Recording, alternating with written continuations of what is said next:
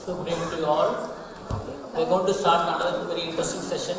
This Paleocon 2018, titled "The Myths About Paleo Diet." Myths are generally due to misinformation or the absence of right information. So we are here meant to give the right information about the Paleo world, and what they are saying is your fears are not justified, and they are here to debunk all the myths over to them. So my role here is very simple.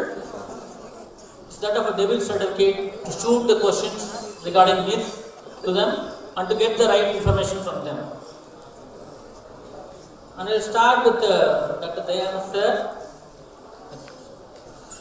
The first one, we are all well versed with the WHO food pyramid, isn't it?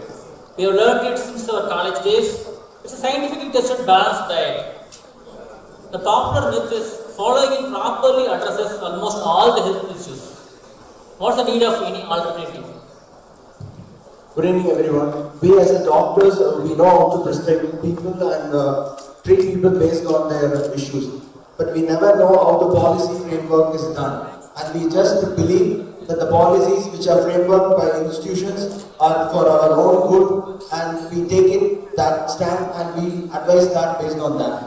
And coming to this, the food pyramid was basically framed on the basis that the historical perspective says that whoever makes an fault, that we are the ones responsible. Like, I am a glutton or a sloth, I don't have much of physical activity, that is why I am obese. I eat above the recommendations and that's why I am obese. But frankly, it is not. It has a lot of connections to it. We as doctors look only the medical aspect, but if you look into it, how the food pyramid was framed, then you will know the consequences. In the afternoon session, Dr. Harigaran would have enlightened you on the lipid hypothesis based on Ansel Keys, and there was a M.B.B.S select committee on 1968-77 which was framed on the basis of Ansel Keys, and they were the ones who were responsible for the development of food pyramid, which was officially launched on 1980. And you have to understand an important shocking is that the food pyramid was actually framed by US development for agriculture. So you have to understand that they are agricultural interest and they wanted to promote these kind of foods which are corn, wheat and everything, and that is why they gave large subsidies to farmers, and that's the reason why these food prices were coming down, whereas the old foods including animals and other plants became expensive. So obviously the farming community was given incentives, and since the Agriculture Association framed the diet, they concentrated on all the industries which were based on agriculture, predominantly the sugar, corn, and the sugar lobby was very much. And that, when they asked for evidences for the M.B.B.S committee, they told that we were having no time to give you evidences, since there's a lot of facts available already on the lipid hypothesis, we have to go frame the charts.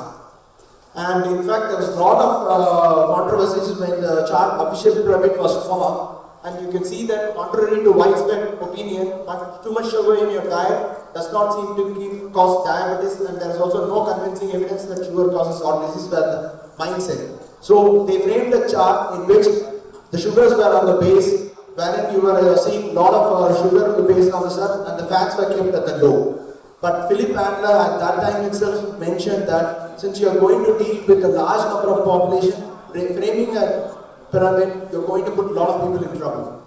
And that resulted in less saturated fats, less calories, more polyunsaturated vegetable oils, more carbohydrate and starches, and more inexpensive food commodities, but the evidence was weak. And this, if at all, as Sir questioned, should have brought down the obesity rates, but for your shocking, if you see this evidence, after the dietary guidelines were framed, and since America is the one organization which is responsible for forming out the framework for a lot of other countries in the world, the obesity epidemic shoot up. And if you can see, the carbohydrate intake of each person has shoot up. This is a graph showing the intake of the fat, carbohydrate and the protein. The fat has come down, the carbohydrate has increased, but you can see the obesity rates have significantly increased. If this food pyramid was to be the reason why you all have to be healthy, then what do you ask for these statistics? So I would always say that whatever the food pyramids started with focusing too much of the carbs, which form the base of the pyramid, and the oils and the fats which are at the top of the pyramids, which are less, is actually faulty. And that is why Dr. Farooq Abdullah told very clearly that we have to just upturn the food pyramid, resulting in we have an increased fat intake and lesser carb, then you don't have to have a lot of issues we see nowadays. Okay, thank you. That shows that the pyramid should be reversed. It's time to read the medical books. And again, a question to Dr. Safi. The term paleo is just a fashionable term. It's just a term to misguide the masses, many people say. And there's also saying there's no proper archaeological proof what ancient man or woman ate and how healthy he or she was, who knows? Good question.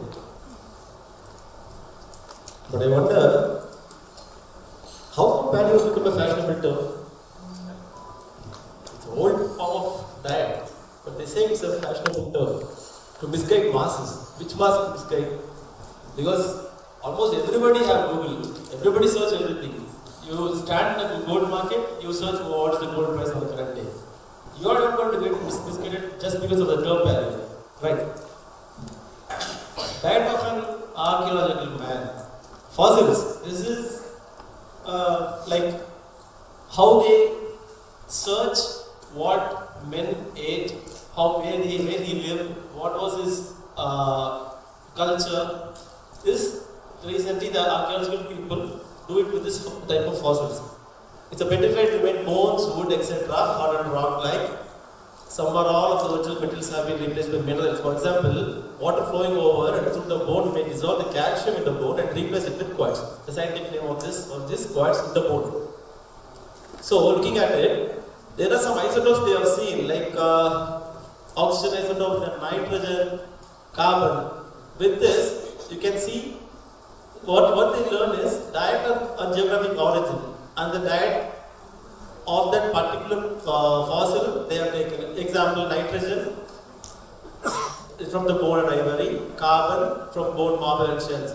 So all of the things they use for geographic origin and dating, like how many years they have lived. Right. The other form of evidence is the type of tooth they have collected. Dentists should be knowing. I hope a few dentists are there. Can you raise your hands, dentists? 1, 2, 3, 4, 5, 6, yeah. These are from bones. See the difference of skull from the archaeological man and current skull. The brain case shape, the brow ridge, the nasal bone projection, the cheek, angulation chin, everything relates with eating meat. How they chew, how they hold it, how they how they use their teeth and their chin and the mandibular area to read. Example, dentist should be knowing. Look at the incisors. It's like almost shovel-shaped incisors to catch hold of meat and bite it, and because they don't have all this cooking material and mixie and all these building items, everything, they usually have raw meat and raw cooked meats, half cooked meats. Then the biting strength of them. Then the main thing is the molars. The Boise molar and the erectus molar. They have 1, 2, 3, 4, 5 to chew. They need that much of tooth to chew it. Shovel-shaped incisors to catch hold of the meat or the strong food they want to eat. Then this is the bone thing where mostly they were used, the fossils were seen diet high in meat. Then just imagine if they can have they would have eaten rice or millets or wheat or thing. Why do they need all these extraordinary instruments? These instruments are used to kill animals, to hunt.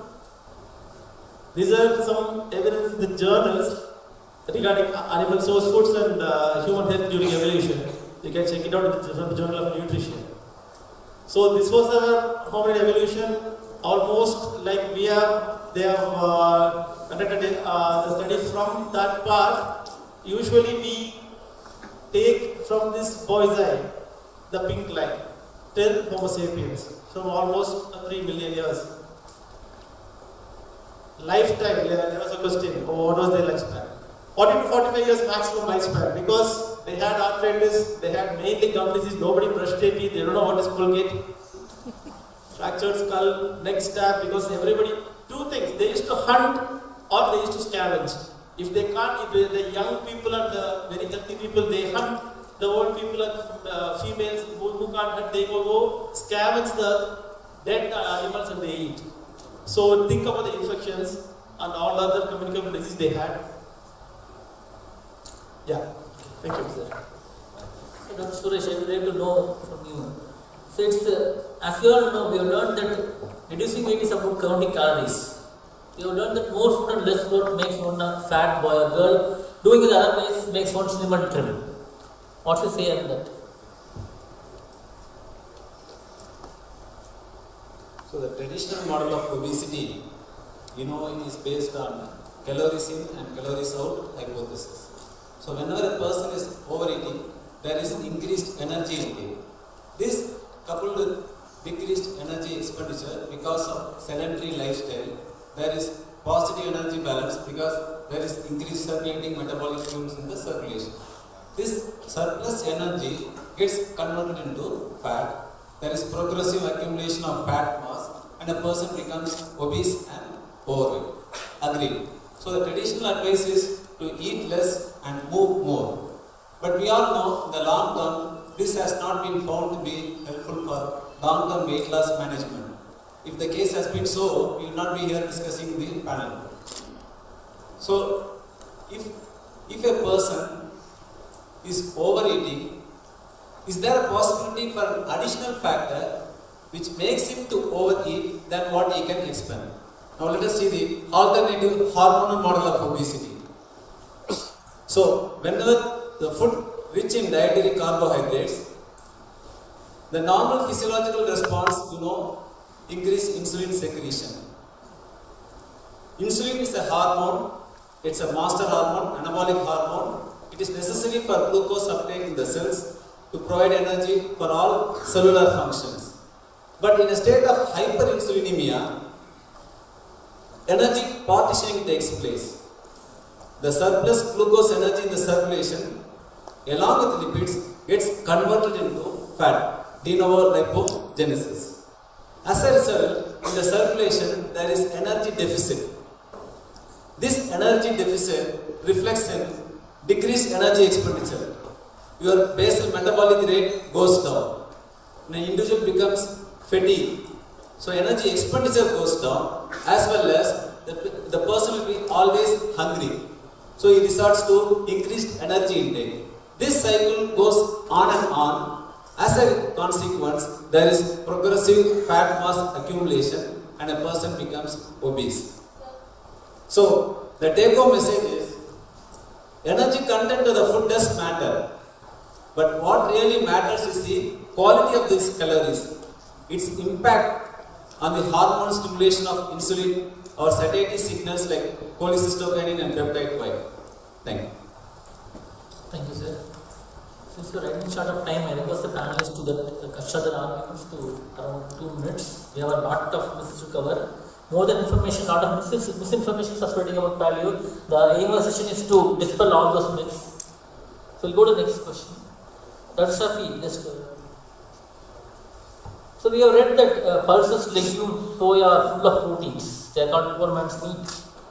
And wheat has been proposed as something better than rice. Millets have come up as superfoods. And paleo are asking us to avoid all these things. Are we right? Yeah, pulses, legumes, soya, protein rich, wheat is better than rice, millets, yeah, superfoods. I would say all these things are wrong. Everything is right. But who's going to eat all these things? Are we eating right? All these foods are right, but for whom? What is a good protein? It has been assessed with this 4 scores. Biological value, which we have all read in medicine, undergraduate. Like we know the complete protein, 100% of biological value. Then the protein efficiency ratio, chemical score, and PDCASs. Everybody is fond of this cake. Everybody know this game. Do you think this is protein rich?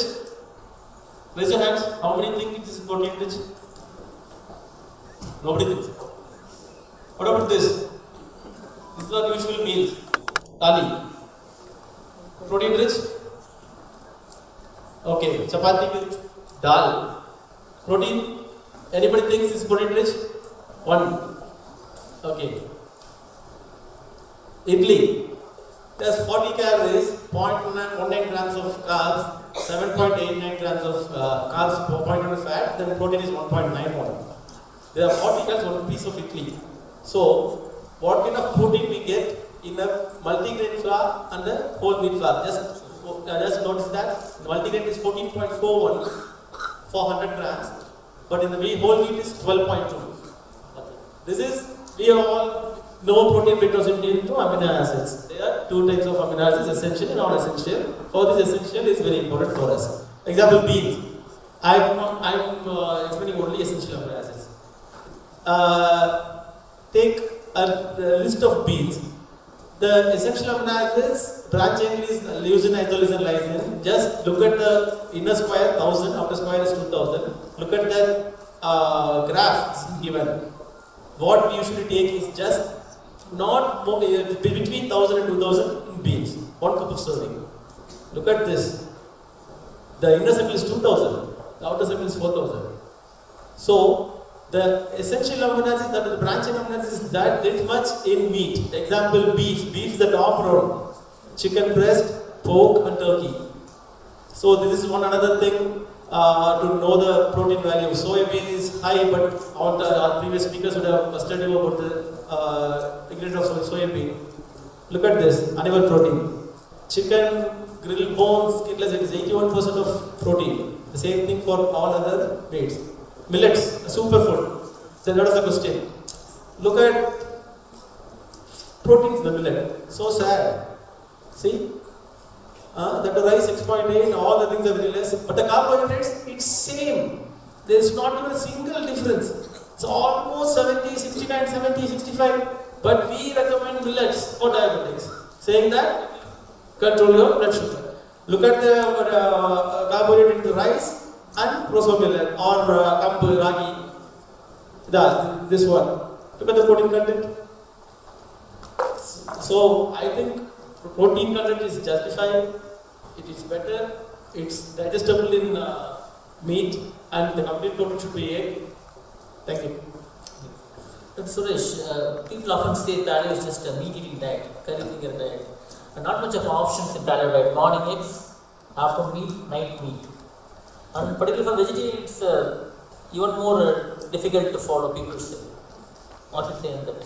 Of course, paleo nutrition is not about eating only animal foods. It emphasizes elimination of toxins like refined oils, refined sugars, chemical preservatives, omega-6 fatty acids, industrially processed vegetable oils. However, the main nutritional challenge is to provide adequate protein, micronutrients, vitamin D, vitamin B12, which all in vegetarian we lack. So this is a sample, it's not an exhaustive list. So if you see the low carb friendly plant foods, the characteristic is low in carb content, low glycemic index, rich in fibers, and a good ratio of proteins and fats. It's provided in the form of nuts, and we have the fiber rich seeds, chia seeds and flax seeds. They are a good source of omega-3 fatty acids. And being a lacto-vegetarian, accommodating dairy products and egg, it will give you a social and behavioral flexibility for vegetarians. If not for ethical reasons, for health issues, they can easily go for being a lacto-vegetarian. So in a way, how to overcome micronutrient deficiency, vitamin B12, iron and vitamin D can easily be overcome by including a lot of green leafy vegetables. They are known as gut fertilizers. They are rich in digestible fibers. The gut bacteria acts on these fibers, resulting in production of small chain fatty acids like butyrate, propionate. These are all good nutrients for the intestinal mucosa. And of course, dark chocolates, whenever there is craving, is a good source of antioxidant.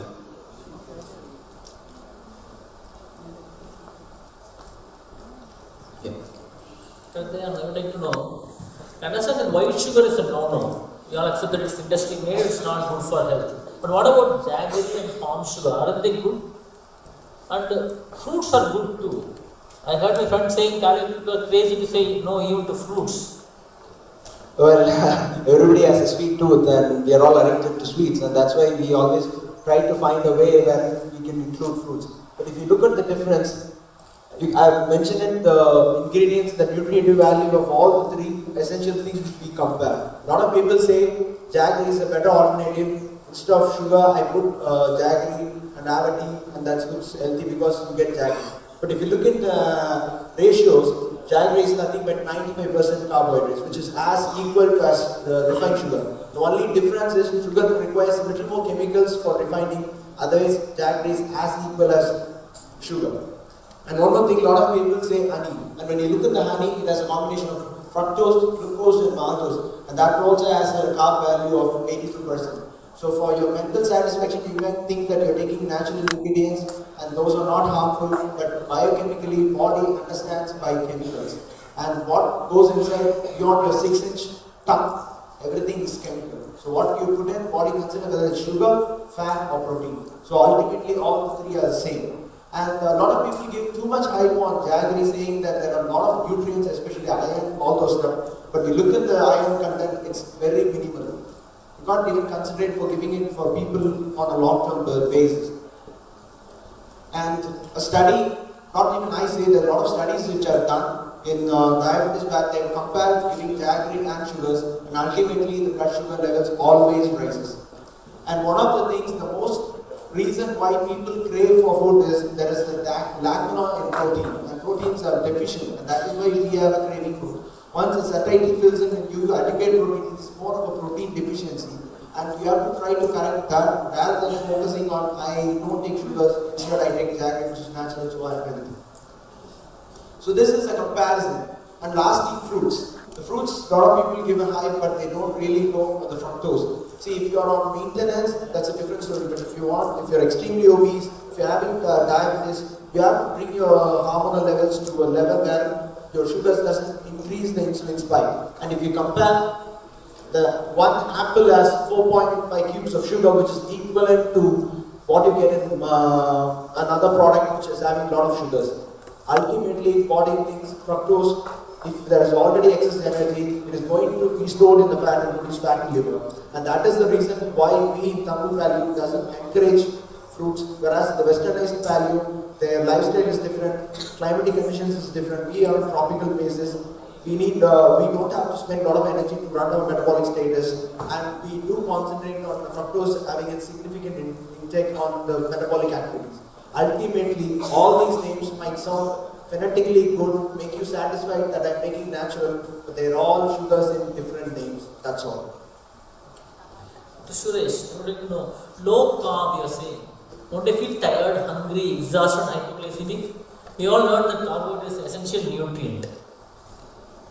See, essential nutrients are nutrients which our body cannot make, so they have to be obtained on a daily basis from food sources. We do have essential amino acids, we do have essential fatty acids, but there is no such thing as essential carbohydrate molecule till date.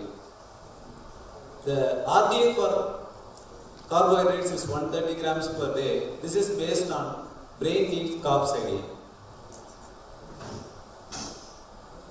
So you see an integrated nutritional biochemistry pathway where in the presence of low carb nutrition, the metabolism glucose homeostasis is maintained through gluconeogenesis. Endogenous glucose production takes place at the rate of 2 to 2.5 milligram per kg per minute, on an average 210 to 250, 260 grams per day. And lipolysis takes place, there is mobilization of fatty acids and enters into the citric acid cycle. When there is overproduction of acetyl-CoA, then the ketogenesis takes place because we run short of the intermediates oxaloacetate, which is diverted into the gluconeogenesis. So low carb nutrition maintains glucose homeostasis, ketosis, as well as promotes weight loss. So we are our metabolism is diet regulated. If we are on a carb-based diet, we will end up in carb-based metabolism and we develop an insulin-resistant phenotype of metabolic syndrome, type 2 diabetes and obesity. If you are on a well-formulated low-carb diet, naturally we develop fat-based metabolism and a keto-adapted phenotype. It occurs when you take less than 20 grams of carbohydrates and we achieve normal weight, active and enhanced physical performance. This comes with a metabolic advantage. There is high energy of cost of gluconeogenesis. For one glucose molecule to be converted into pyruvate, 2 ATPs are produced. Whereas from pyruvate, again gluconeogenesis, 6 ATPs are required. So we have a one-on-one advantage by gluconeogenesis. Thank you. Thank you, sir. So, we are running short of time. I request the panelists again to just rush too fast. We have a lot more to cover. And next is a very much expected question. Paleo is a very high protein diet. I have read high protein is injurious to kidneys. Paleo diet starta kidney chutney, I know. People say.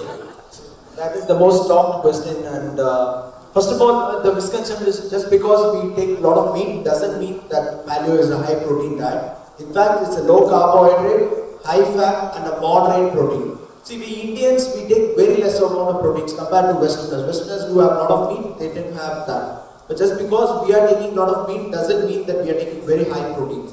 See, the typical Indian takes around 30 to 40 grams. If you take all the rice which Safiullah was saying, all those, if you calculate, it just comes around 30 grams. So what we prescribe is around 80 to 100 grams, which is high protein diet on an average. And this again varies for an individual. See, the minimalistic protein required, as we know, is around 0.7 to 1 gram per kilogram. And for an 80 gram male, it's around 60 to 80. And for certain conditions like in pregnancy, childbirth, and for children, we ask them to take little more proteins because it requires much more. So anything less will lead to muscle wasting. So what maximum can I take? So what is the maximum limit? You told me the minimalistic limit. What is the maximum limit? See, the maximum limit for a healthy adult, you can go up to 2.5 grams. There is a research paper stating that they've taken a lot of protein up to 2.5 grams, followed the patients, persons who are doing physical activity and didn't have any metabolic side effects. And I would like to thank Dr. Arun for giving me this kitchen sink analogy. A lot of people say when you take high protein, it produces a strain on kidneys. Whereas if you consider one sink which is unblocked, the other sink which is blocked, and if you run water, obviously you will know the one which is blocked will get filled. And that is how same analogy can be taken for considering protein. So if you are taking a protein in a normally functioning, healthy kidneys, whatever you take, your kidneys will be able to adapt because our kidneys are able to adapt physiologically. That is why even in transplant, when the donor gives off the one kidney, a person survives with one kidney because the kidney can adapt and perform accordingly. It enlarges and takes over the role, and that is why it's able to do. So for a physiologically healthy male, when you take an adequate protein coupled with an exercise, it tends to not cause any harmful effects. What are the changes which happens when you take a lot of proteins? Then initially, the GFR had a lot of misconception. The research in GFR has gone significantly up, and now we are knowing that the GFR increase initially was thought to have a lot of effects like, see, if GFR is increased, then the kidney is under strain. That is in fact a misconception, because the recent studies on GFR says GFR tends to increase as a physiological adaptation, and there is a lot of studies to prove that. And that one is known as hyperfiltration. The increase in the size and the volume of globulin or functional units, and such changes are also seen in kidney donors, the compensated kidney. These are the studies to highlight that the hyperfiltration is not the cause for worry.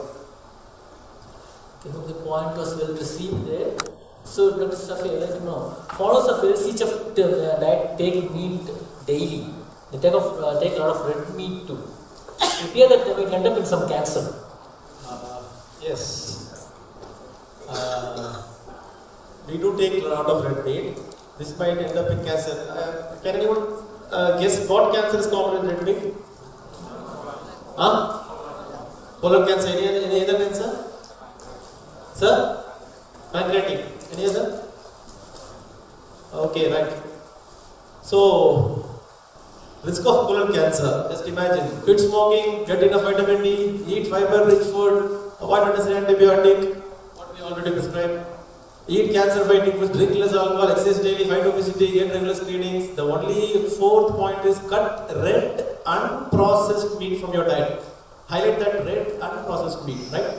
What is red meat? WHO classification says red meat, they classify as 1, 2A, 2B, 3 and 4. The one is sausages, hot dogs, bacon, salami. That is called processed meat. The 2A comes probable causes cancer. Red meat including pork, beef and lamb. It comes under 2A, okay? So, red meat cancer is assessed with processed meat, red meat, and then all other tobacco, alcohol, and food. Just imagine the count with the tobacco, it comes more than a lakh and above, but processed red meat just 34,000. Red meat, if causal is proven, is 50,000, but they are not proven it yet. This, what happens inside when we take red meat? Heme, like the meat has heme ion, it changes into nitric oxide. Inside the stomach, the nitric oxide, along with the metabolites, causes N-nitroso compounds. This N-nitroso compound is commonly seen without that heme ion in processed meats. This N-nitroso compound is a very common seen in the processed meats, but the red meat has to transform it into that N-nitroso compound with the amines inside the stomach, right? So the observation studies, what they did with this meat intake is, they did it with few animal experiments that to mouse. Just imagine giving meat to mouse, okay? So postulated pathogenesis is, what they did is giving red meat more and red meat less. They proved that inflammatory carcinogenic effects are more with red meat, mucosal anti-inflammatory effects are more with whole grains and vegetables. This is a very important slide because you all said colorectal cancer is common. Genetics, immune system, microbiota. Are we keeping our microbiota safe? Is our genetics preventable for a cancer? Is our immune system protective? What about the diet? The diet is one of the factors, right? And small analogy. If the floor is your red meat, your shoe is your immune system, microbiota and your genetics. The banana peel is processed meat. Imagine, will you fall with this stamp or with this stamp? Right? So, cancer risk, colorectal cancer is caused by so many other factors. One of the factors is red meat, that too processed red meat. This will not end well eating processed meat always. So, the red meat is not at all the cause for colorectal cancer and it's not proven well. Thank you. Suresh, ketosis, how can it be safe? Patients say that I develop acidosis and I might end up in an ICU like a DKA patient. After all, we have learned the ketosis only in DKA patients. Ketosis is a physiological state where ketones serve as a metabolic fuel for all vital organ functions. Glycolysis and glucose oxidation provides energy, whereas in ketosis, which occurs in low carb nutrition as well as in a faster state, it is an alternative energy source. It also enters into the Krebs cycle in the mitochondria and takes part in ATP generation along with the electron transport chain. So how the panic is, it's confusion with diabetic ketoacidosis. Ketoacidosis which occurs in type 1 diabetic patients as well as in type 2 diabetic patients when they have secondary infection. In diabetic ketoacidosis, there is absolute insulin deficiency. Because of absolute insulin deficiency, there is continuous streaming of fatty acids from the fat stores. So excess fatty acids reaches the liver and we have seen that it results in ketone body formation. So we have a condition where there is increased fatty acids in the circulation, excess ketone body formation and ketones in the circulation. So as well as hepatic glucose output is also high. So hyperglycemia, hyperketonemia. As a result, there is acid-base imbalance, acidic pH, osmotic diuresis, fatal dehydration, hypotension and shock. So it's an absolute medical emergency. Whereas nutritional ketosis, there is insulin regulated process, feedback control mechanism is there because our body retains the basal insulin secretion. So there is only minimal mobilization of fatty acids, minimal ketone body formation. So NK happens, as I said earlier, if you go carbohydrate restriction as low as between 20 to 50 grams of carbs. So we have all evolved. It is a nutritional, it's an evolutionary primal molecule. And it cannot happen in a person who can retain. Decay cannot happen in a person, a normal individual who retains the insulin secretion. So eating broiler chicken daily. I think this question was discussed in the afternoon, and there's a lot of controversies regarding broiler chicken. The main reason highlighted is, could it be hormone, and could that be increased estrogen levels in chicken?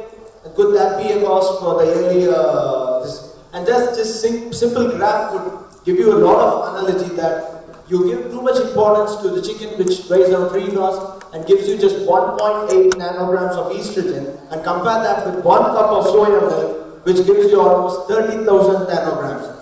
And then if you could wonder what's doing with hormones, I'll give you one more shocking data. Now this one. There is 1.9 grams of estrogen which was found in implanted beef, but if you compare that with the potatoes, you get around 225 nanograms. If you take the estrogen value in peas, it's around 340 nanograms. For an ice cream, you get around 520 nanograms, and compare that with a chicken, it just gives you 1.8 nanograms. And there's so much of hype into it. And there's been a lot of stats saying that 1957, the chicken grew like this, in over a period of years, the size of the chickens increased. Could that be due to hormones? Well, that's a question of controversy because there are a lot of things which I need to clarify. First is the science. One thing, hormones are not effective. If you have to understand, growth hormone is a protein. And the protein gets metabolized very fast, you don't have storage like fat. So if you are going to give an hormone injection, growth hormone injection, you have to give daily. And in order to give daily for thousands or hundreds of chickens daily, it is practically not feasible. And second thing, as I said earlier, for the volume they do, everybody daily, one person going catching each and injecting hormone daily doesn't work. And second thing, we work on economics. See, if I run an industry, I should be profitable. And if I am going to spend too much money on hormones and if that's not going to be feasible, then there's no point doing it. So first is the high cost. Considering the cost of the hormone injection is much more than the cost of the chicken itself. And that too, if you have to inject daily, it's practically not possible. And second thing is the negative impact. So if you give hormones, the growth of the chicken will be very fast than the physiological needs. The chicken does not have to stand, it has to hold its own weight. So if you analyze all those things, the growth is very fast, the mortality will be 40% higher. If you are doing it, if you try giving hormones to the chicken, the growth of the chicken is very fast for the chicken to adapt, the mortality will be high. And there's no point in me running a business with high mortality. The mortality even goes up to 40%. But what we need to worry about is, a lot of poultry in India are raised with high amount of antibiotics. And that is why we in our Tamil group say, don't take the internal organs, don't take the liver of chicken. Don't take the internal organs because they are the organs where the antibiotic residues do get in. But as I said earlier, eating a chicken is far better than eating a junk. And finally, the chickens are bigger today because of 3 reasons. One is genetic selection, second is feed efficiency. Previously, they were against a lot of, like how we have been, there's an improvement in the lifespan of growth. There's been an increase in lifespan for the chicken and good quality growth feeds are given. That is why they are high. I hope this clarifies most of the questions. And one other thing which I wanted to say is that we focus on one particular, like broiler chicken alone. Like today after Shankarji was saying, I would say too much energy for a woman at an younger age. See, when my mother was younger, she wouldn't have been given a lot of opportunity to take high amount of energy-rich foods. We don't hesitate to give our 2-year-old girl child a chunk of carbohydrates just to stop her crying. We give them ice cream, we give them a lot of stuff. And those high energy leads to high concentrations of insulin and high storage of fat. And you already know that Daniel took you the class. Too much fat is the fat is the reason you are female, I am male. And when too much hormone kicks in, I think that is the reason for a lot of premature thing which is coming up of recent age. Because these stats were seen in abroad, and now we are catching up with abroad with their lifestyle. We are seeing the pattern nowadays. Because that is the reason I feel, rather than focusing on one particular food as the reason for the premature onset for puberty. Thank you. So one last question to Dr. Safi. So we are taking eggs at each meal. Too many eggs will not cause any problem. Too many eggs, meat is already discussed, I think. So let me say something about eggs. Just wanted to ask, how many is too many? Can anybody say how many eggs per day? 10? 8? Okay. I mean 35 and 24 hours. Okay. Okay. So these are the nutrition information about egg. Can you imagine a single egg? So what are eggs? Eggs, we know protein rating is 100. Even the fish is less, 70. What we think the superior protein is fish, we recommend, but the egg is 100. Soybeans is 47. What we prescribe, soybeans is 47. So egg nutrition. How many people eat only white? Egg white. Safe. Egg white. Safe. Look. White. Fat 0. Saturated fat 0. Cholesterol 0. Carbohydrate 0. Protein 4. Okay. So the main ingredient of fat and cholesterol is in the yolk. You throw it to your dogs. The dog is healthy. You are diseased. 8 egg whites and 4 whole eggs. Just compare the protein, compare the carbs, compare the fats, compare the calories, compare the fats. Just 8 egg whites, 0. The dog is healthy. Okay. So the link is between the eggs and the heart disease, right? Everybody say, "Mutta sapta, puchuko, nenja puchuko, sendu poide." Okay. This is one interesting review. Probably would have got concept. Okay. Marital status list. I relate the same thing with eggs. See, they have selected 2000 cases. With the eligibility criteria, validated mortality and birth according to the marital status, the included studies had at least 2 groups, married and unmarried, divorced and widow also. Just cannot imagine how these people are doing all these studies. In conclusion, being married appears to be associated with lower cardiovascular mortality, like eggs. And then the incidence of CVD is the population and the mortality having myocardial infarction. So, links between dietary factors and CHD. A study. Look at the last point. Insufficient value of association is present for intake of supplement vitamin E, C, saturated and polysaturated fatty acids, total fat, linoleic acid, meat, eggs and milk. There ends the point. So the big U-turn from 2008 to 2018, this is 18, just look at the thing. You can read it, but shall I read it? Okay, so from 2008 to 2018, a big U-turn. Egg is bad in 2008, it's very, very good in 2018. We have to anticipate where we lost ourselves. So don't throw your yolk to your dogs. Thank you. So that the end of session. There's a verdict. The facts presented by our panelists, expert panelists, over by the unfold myths, and I declare that the myths have been debunked, and I thank the organizers for this opportunity. And the questions will be taken at the end of the next session. Okay. So I thank the organizers for this opportunity, and I thank the expert panelists for such an elaborate explanation for all the myths. And thank you for your participation. Thank you.